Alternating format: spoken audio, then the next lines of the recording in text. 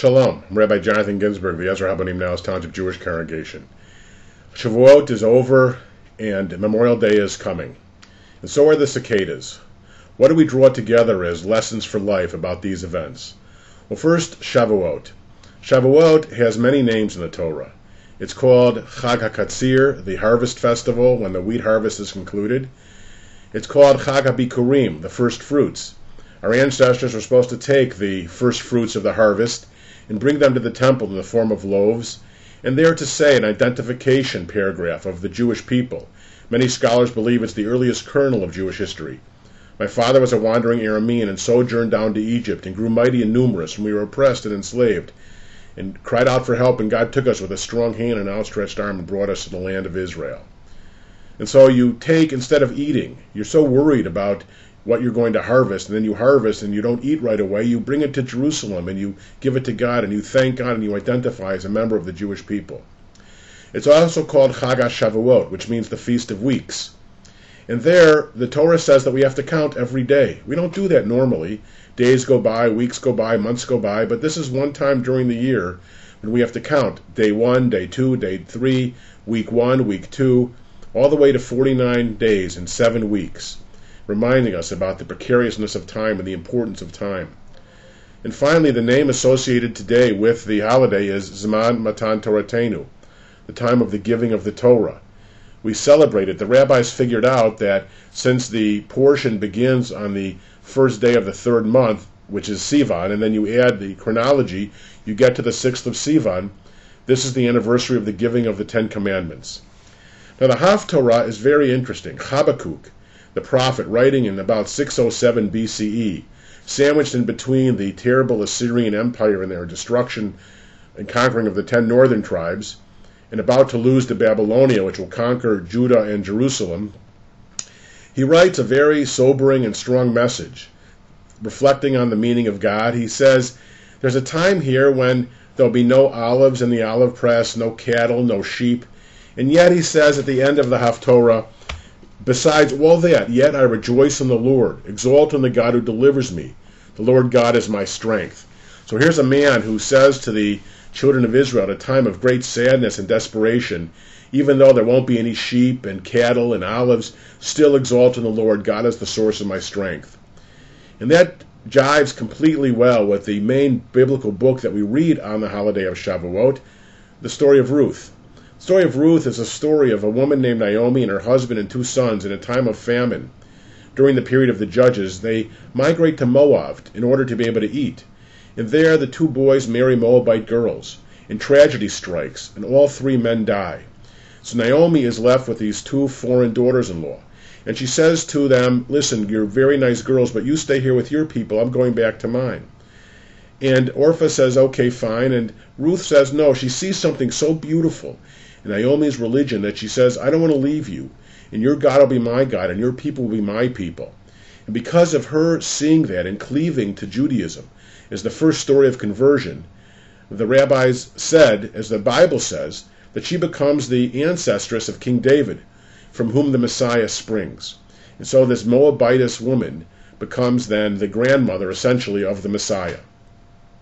So that is the story of Shavuot. And one of the other things the Jewish people observe on Shavuot, as we do 3 other times during the year, is the Yizkor, commemorative service. Now Yizkor started in the time of the Crusades, in the Middle Ages, in 1096, when the Jews of the Rhineland were massacred in huge numbers, and the few survivors wanted to remember them on their anniversary of their massacre.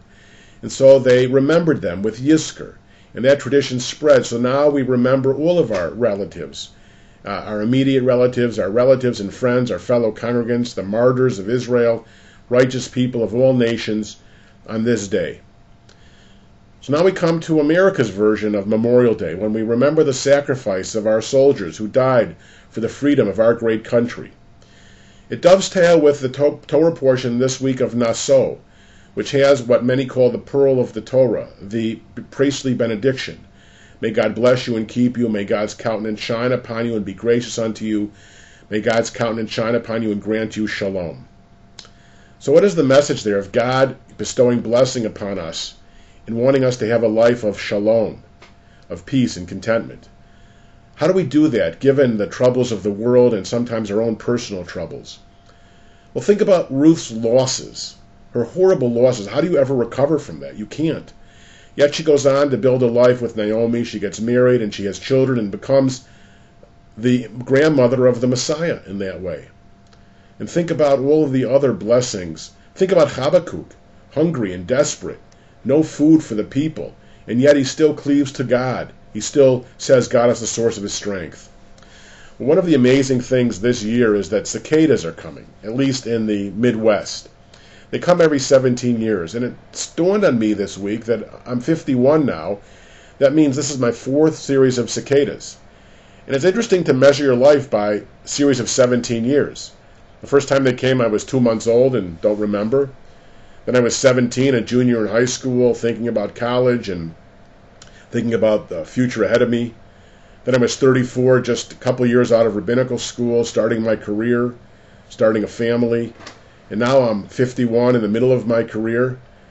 And then next time I'll be 68. And then if I'm blessed with another one, I'll be 85. So I may have 1 or 2 more cicada cycles ahead of me. These poor little creatures, they live underground, not bothering anybody for 17 years, just feeding, for the chance to emerge once for a month, to propagate their species and then die. Not much of a life.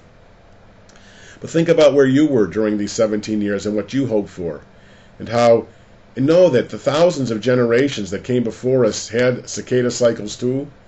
They had their own way of explaining their life experience. And you know that we're here for a very short time, longer than cicadas, but in the blink of an eye, in God's lifetime, not as God lives eternally, not very much longer. We know there'll be thousands of generations ahead of us, and so what do we do? And how do we understand our life and our sacrifices and the sacrifices of our ancestors? Well, the words of Habbakuk, the prophet, are the key. What Ruth saw was the eternal grandeur of God and the message of the Torah, of the giving of the Torah that we celebrate on Shavuot. That is the key. Habbakuk says, despite all these hardships, the key is to see God as the source of my strength. It's God who delivers me, to rejoice in the Lord. That's what Ruth saw. That's why Ruth wanted to cleave to Judaism. That's why she wanted to attach herself to this people that got the Torah on the holiday of Shavuot on the 6th of Sivan and spread it throughout the world to make the world based on the Torah, the ideas of God in the Torah. And so in this week, when we put together Shavuot, bringing your first fruits and identifying yourself as a Jew, when we think about our deceased relatives and friends, when we think about the loss, the sacrifice, and the hardship of Ruth's life, when we think about measuring our life in these cycles of 17 years, or however we measure them, the key is to attach ourselves to the one thing that's eternal, to God expressed through the Torah.